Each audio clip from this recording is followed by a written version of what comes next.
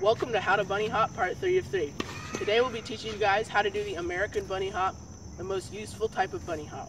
Most important part of getting your American bunny hop is lifting the front wheel up the right way. So the proper technique for this is called the manual. The technique of the American bunny hop is fundamentally different from that of the English bunny hop. The English bunny hop is a technique that involves lifting both wheels at the same time.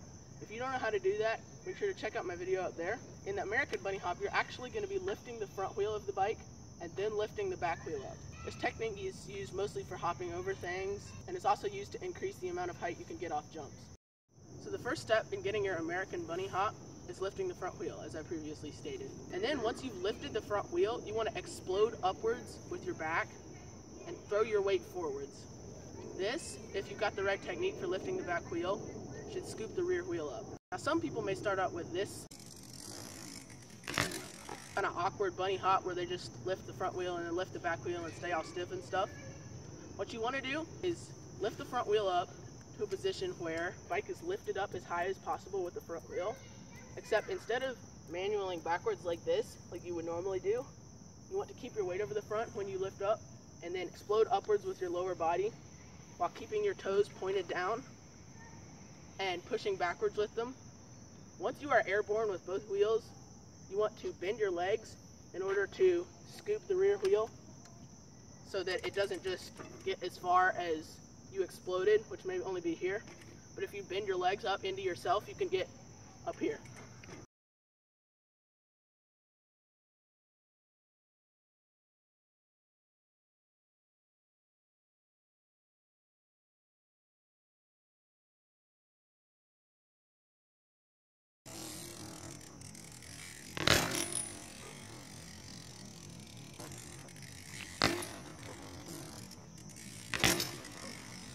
Now, a lot of people I've heard who are trying to learn how to bunny hop use the excuse of, oh, my bike's not good enough, oh, my bike can't do this, my bike can't do that.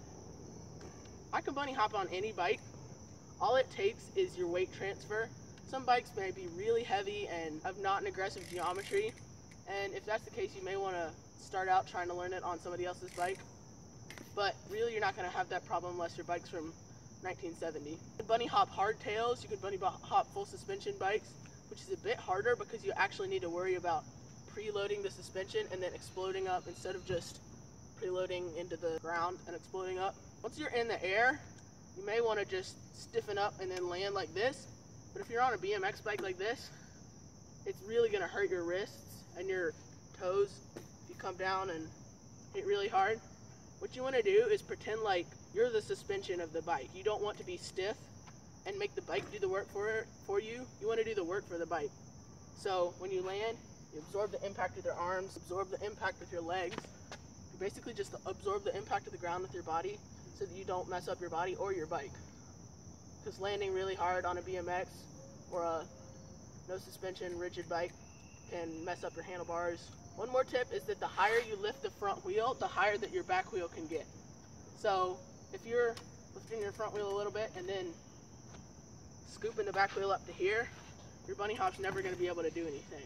If you're trying to bunny hop on a box in a skate park, or if you're trying to bunny hop over a log in the woods, you can't get your front wheel higher than your back wheel, then your bunny hop's useless. Another tip on bunny hopping is to know how to loop out. This is kind of like manualing. In English bunny hop, it's not a big deal because you're going straight up, all your force is going straight up. But in an American bunny hop, if you really lift the front wheel up, you can flip over the back. And if you're on any bike, you should just jump backwards and then run along behind it. It doesn't matter whether you're using this bike or this bike, you can still do a bunny hop, and you still need to learn how to loop out. A bunny hop is a vital technique in both mountain biking, trials, and BMX. Here's some of the ways you can use it.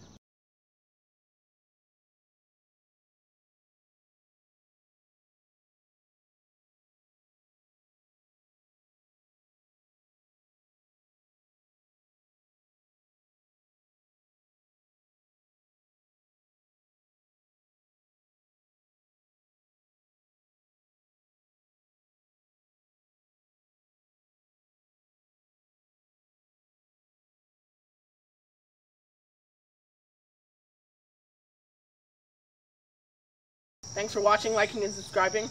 make sure to click this little dot up here so you won't miss any more videos from MTB365. If you want to see the rest of the videos on how to bunny hop, click down here. If you want to see a review of this bike, make sure to click right here.